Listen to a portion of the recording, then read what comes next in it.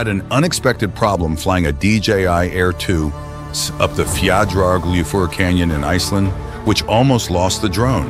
The drone took off at the mouth of the canyon and flew past another drone, taking off, which was fine and didn't affect my flight. However, due to the solid rock between the canyon and my controller, the drone lost the RC signal from the controller.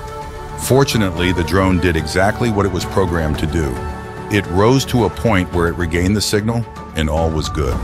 In hindsight, I should have taken off from a point midway up the canyon and flown back to the mouth and then made the flight. Live and learn.